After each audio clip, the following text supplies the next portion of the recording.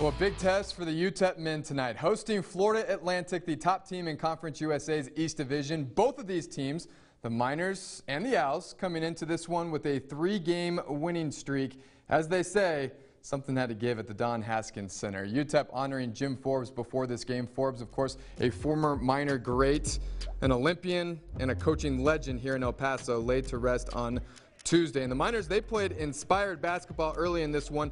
Sule Boom could not be stopped. Gets the floater to go right there in the lane, and then check out the ball movement here. Jamal Bienemy to Boom, Boom to Titus Verhoeven.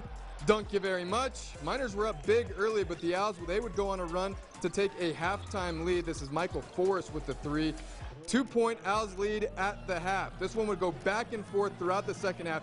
UTEP found themselves down 2 until Verhoeven gonna get the deuce here to fall, doing dirty work inside. We're tied at 66 late. Then it's Boom.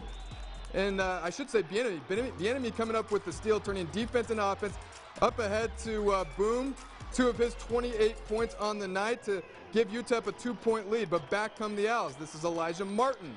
He's gonna hit the easy 2. This would be tied now at 68. So here's your ball game.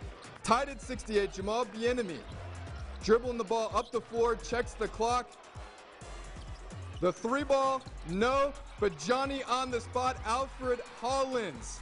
The play would be reviewed, and oh yeah, you bet, the tip-in at the buzzer. Alfred Hollins, my man, you are the big man on campus. Miners win it 70-68 tonight. They have now won 5 straight. KTSM 9's Colin Deaver puts a bow on this one for us. In Joe Golding's first season at the helm of UTEP, he's talked a lot about the Miners needing to do the little things in order to win basketball games. For evidence that the Miners are listening to him, look no further than Thursday's win over FAU. Alfred Hollins getting a tip-in at the buzzer to send the Miners into their 4th victory in a row, and the Haskins Center into a delirium that it has not seen in a very long time. I've had a couple in my past career, none like that though. You know, it was much needed. We've been on this good winning streak. We'll keep it going. We all talked about this all week. You know, not being satisfied with 3 wins, trying to just keep winning, keeping our head down, and yeah, nothing's of that surreal feeling, man. It was just much needed. And I thought tonight, man, the Dawn woke up a little bit, man. To see our guys have that moment, hug each other, and really mean it.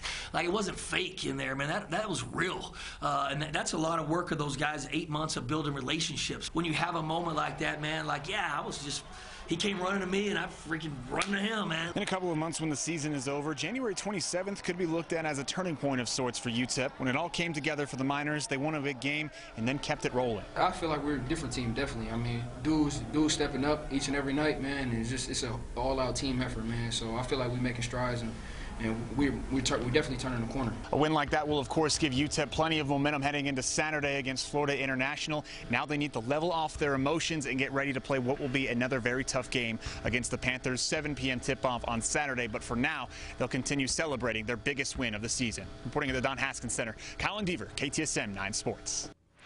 Colin, do appreciate it. Miners have now won 4 straight. You'll love to see it. The UTEP women on the road taking on FAU. Second quarter action. Katia Gallegos gets the floor to go. She had 13 points on the night. The Miners led by as many as 7 in the second half. That was erased. Closing seconds, tied at 52. Alexa Zapp hits the floater on the baseline to give the Owls a 2-point lead. Last chance for UTEP trying to come up with a buzzer beater of their own. Katia Gallegos had a desperation there.